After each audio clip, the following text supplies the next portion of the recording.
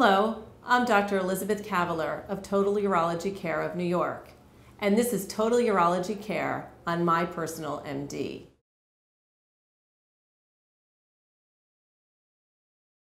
Most people have the perception that drinking copious amounts of water will flush out the kidneys and keep the body healthy.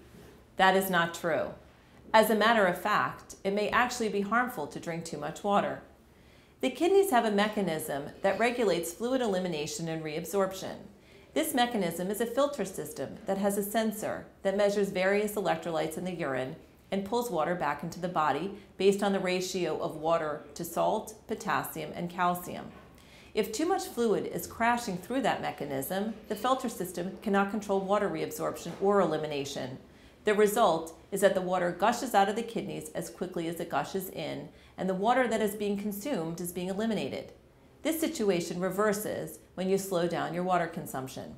Many people who drink a lot of water notice that they will be thirsty if they stop. That is because the kidneys' filtering system has continued to eliminate fluid at the same rate at which the water was coming in, fast and furious. So in fact, if the water that is going out is not being replaced, you will be thirsty. The way to manage that is to slowly reduce the intake of your fluids. For example, if you are drinking 4 bottles of water per day, drink 3 bottles per day for a week, then 2 bottles a day for a week, and at 1 extra bottle of water per day, you may be fine. Your urine should be yellow in color. Clear urine indicates that you are drinking more water than you probably need. If you are not urinating more often than you want, you can drink as much as you want. There is no harm in drinking a lot of water. However, the best way to manage fluids is to eat and drink together.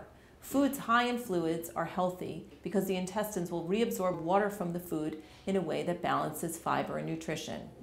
Drinking gallons of water a day is not necessarily as healthy as many people think.